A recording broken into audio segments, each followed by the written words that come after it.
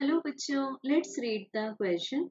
Present question दो statements assertion reason पर based है. Assertion में कहा गया है in the figure just after closing the switch the potential drop across inductor is maximum and reason में कहा है the rate of change of current just after closing the switch is maximum.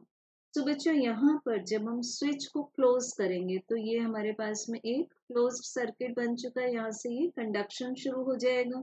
सो अब इस circuit में हमारे पास क्या है, एक प्योर इंडक्टर L है और एक रेजिस्टर R है और ये दोनों ही कनेक्टेड है सीरीज में एक बैटरी जिसको शो किया गया है E से.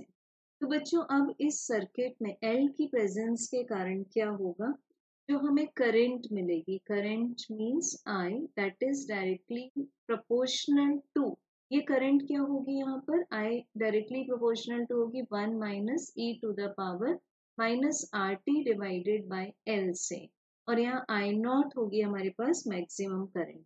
तो हम देख सकते हैं कि करंट धीरे धीरे धीरे इंक्रीज हो रही है, ग्रेजुअली इंक्रीज होती जा रही है करंट. सो हम इसको बोल सकते हैं the current increases exponentially, because हम देख सकते हैं एक्सपोनेंशियल फंक्शन भी प्रेजेंट है यहाँ पर.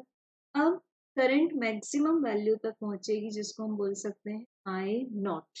तो बच्चों यहाँ पर अब अगर हम पोटेंशियल को देखें, क्योंकि यहाँ पर हमें जो एजर्शन में बताया तो पोटेंशियल ड्रॉप का बताया हुआ है, तो जब करंट मैक्सिमम हो जाएगी तो पोटेंशियल ड्रॉप भी उस समय कैसा हो जाएगा, मैक्सिमम हो जाएगा.